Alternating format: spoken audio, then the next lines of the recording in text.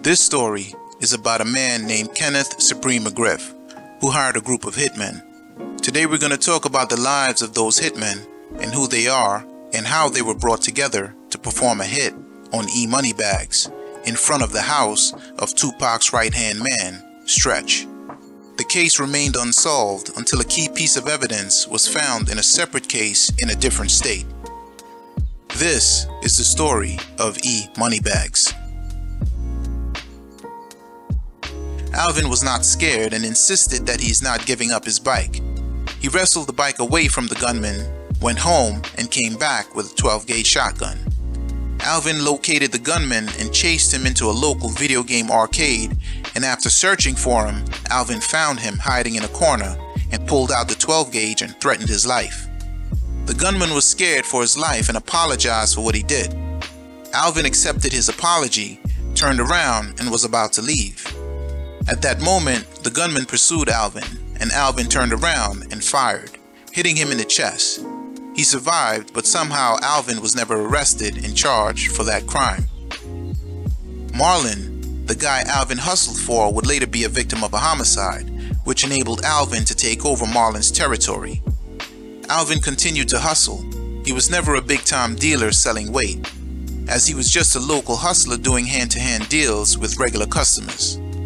As time passed, the hustle became too much of a grind and he switched the type of drugs he was hustling. This was a good decision because this upgraded his clientele and made life easier selling to addicts of a higher social class.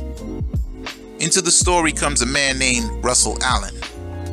Alvin and Russell grew up together. Russell was also a hustler. He hustled for a man named Emmanuel, who was also a drug dealer. Russell would meet up at Alvin's house and would proposition Alvin on multiple occasions to commit a homicide with him.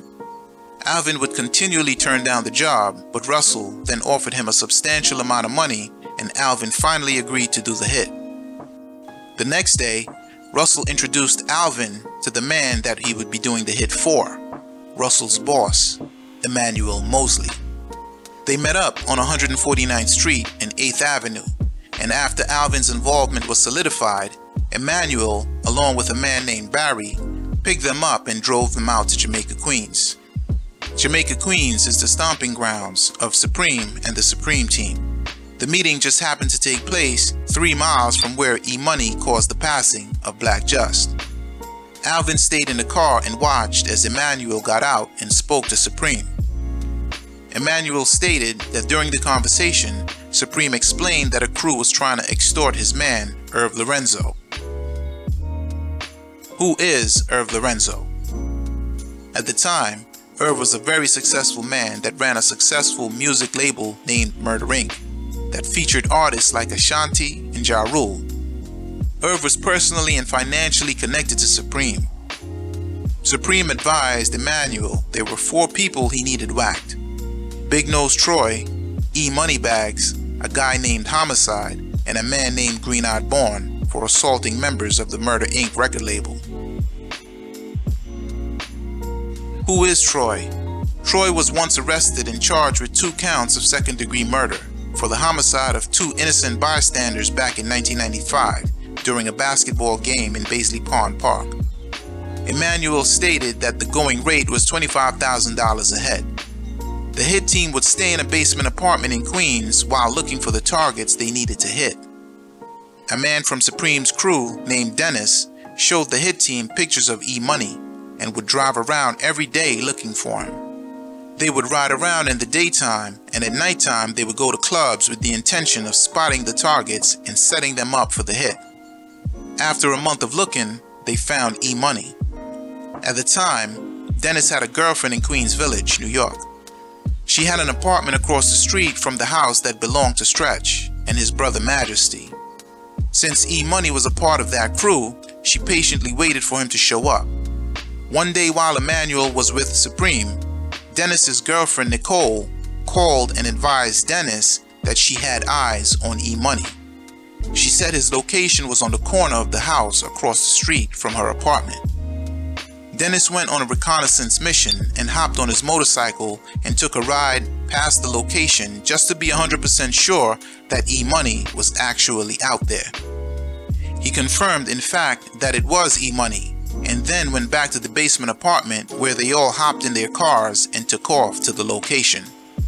When they got there, E-Money was in the driver's seat of a silver 2000 Lincoln Navigator.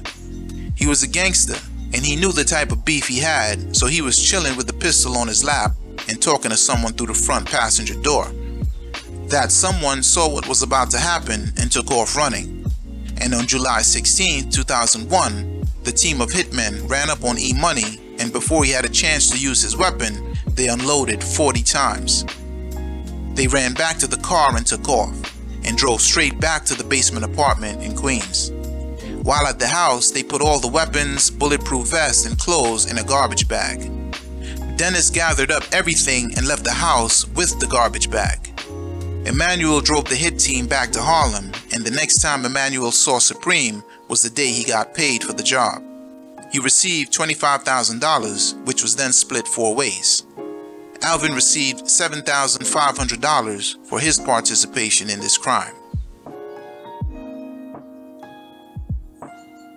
That same month, Supreme got pulled over while driving with $10,000 cash and a Glock that allegedly once belonged to a relative of Irv and Chris Lorenzo. Before he could be sentenced, Supreme was on the run. Law enforcement would finally catch up with him in December 2002 in a Miami hotel with a fine female, some ecstasy, and Viagra. 3 months after the passing of E-Money, around October 21, 2001, the hit team caught up with Troy at a sports bar in Jamaica, Queens. Emmanuel stated that Troy was spotted by a team of 3 hitters, and he fell to the floor when a hitman by the name of eBay unloaded. A witness testified that Troy Singleton was either hit for assaulting a member of the record label Murder Inc. or to stop Troy from retaliating for the hit on E-Money. E-Money's homicide would remain unsolved until an unrelated event brought it all together. That event was when a hustler from the Bronx that was associated with the Supreme Team organization became a victim. His name was Karen, and Karen was a known hustler, but he was caught up in some legal trouble relating to a drug trafficking case he caught in North Carolina. In that case, he was caught with 5 bricks, worth more than $200,000, and was believed to have cut a deal with law enforcement for a reduced sentence. He was scheduled to go to court for that case in September 2001. Karen was making moves with the Supreme Team, and he took a ride with another convicted hustler named Dwayne, who was also from the Bronx. Together they drove from the Bronx to the stash house in Maryland.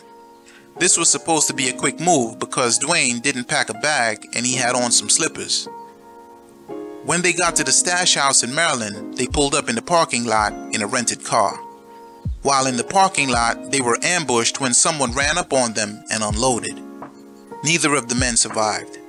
A man named Victor Wright, who was another associate of Supreme, would later be charged with the crime. I guess Karen would no longer be able to fulfill his court date in September or speak on who else was involved in his trafficking case.